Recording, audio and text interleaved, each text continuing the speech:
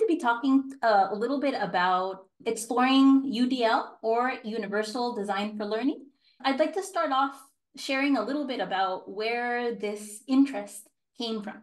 So some of you may know this about me, but my educational journey began as a special educator. I didn't really go into the field as deeply as I did in ELT.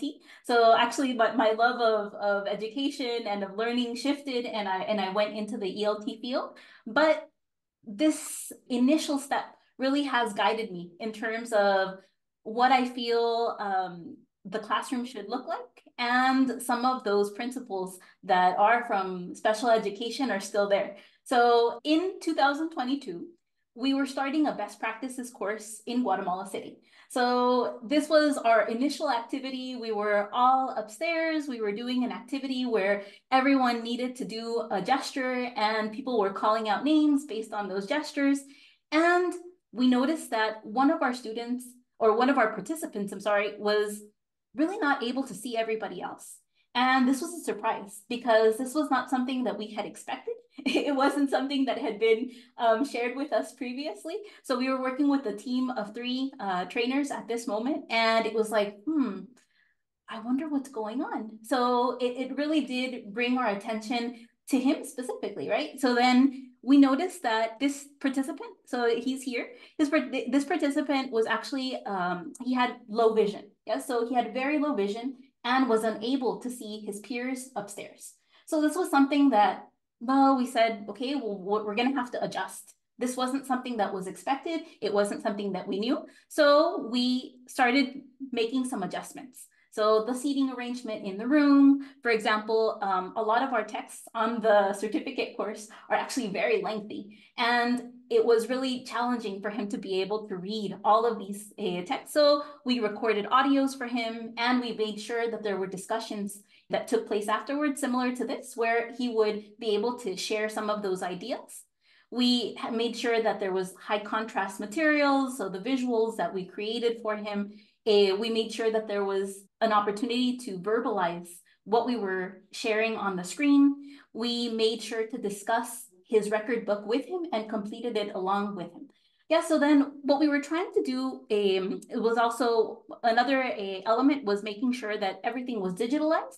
As you can see, he had a tablet where he was able to make things larger for himself, to be able to stay on track and to be able to read the resources that were there.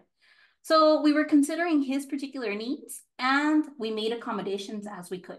So this was something that we did on a daily basis with the team.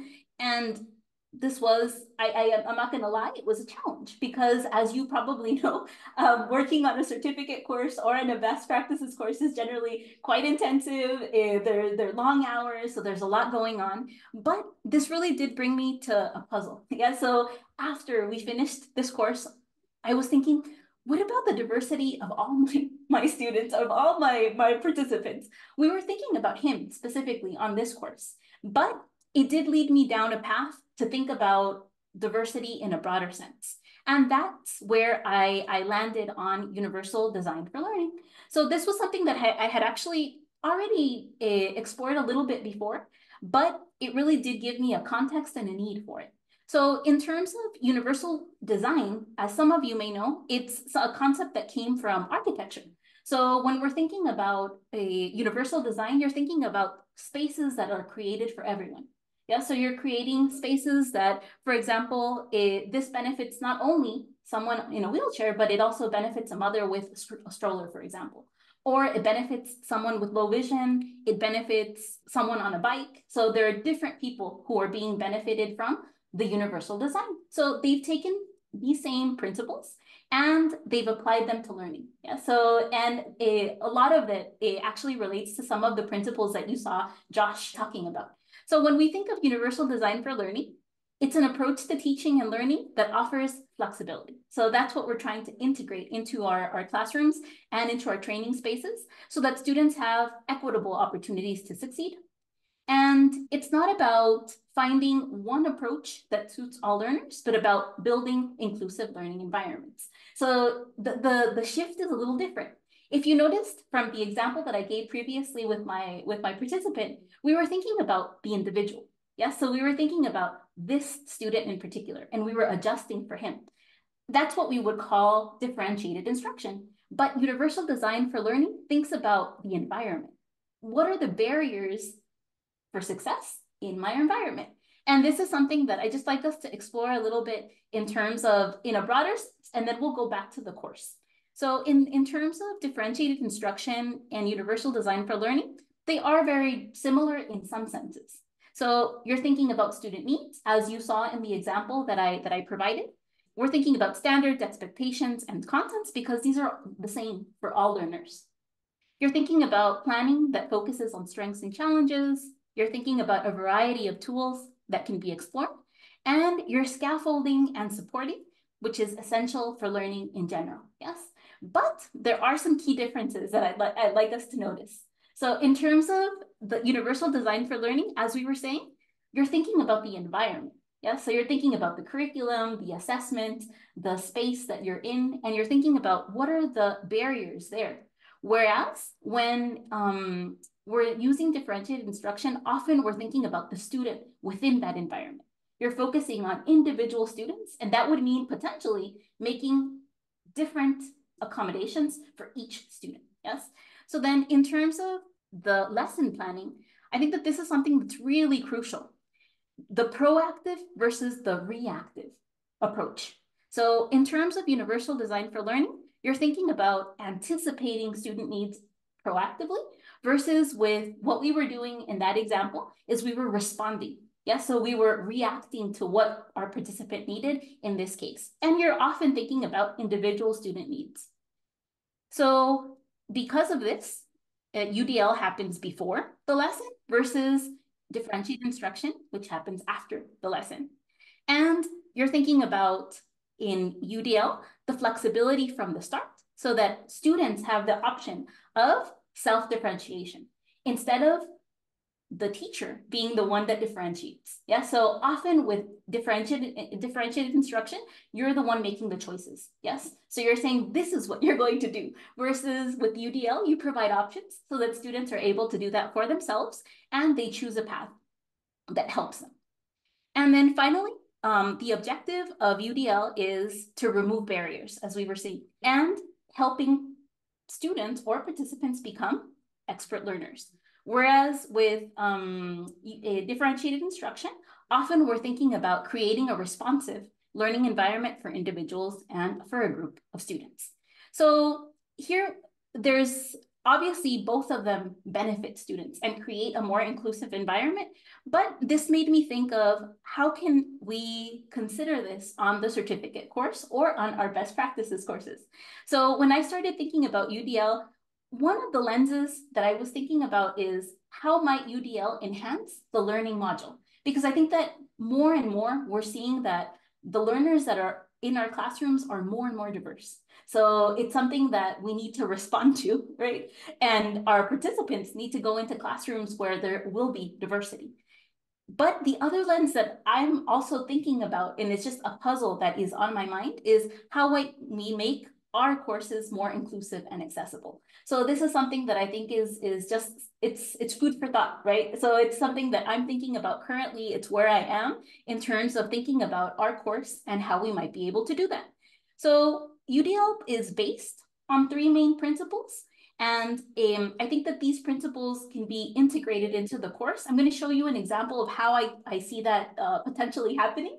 But the first principle has to do with multiple means of representation. So this means the materials that we provide or the resources that our participants have access to should be multimodal, as we were seeing with Matt and his presentation previously. So this is the what of the learning.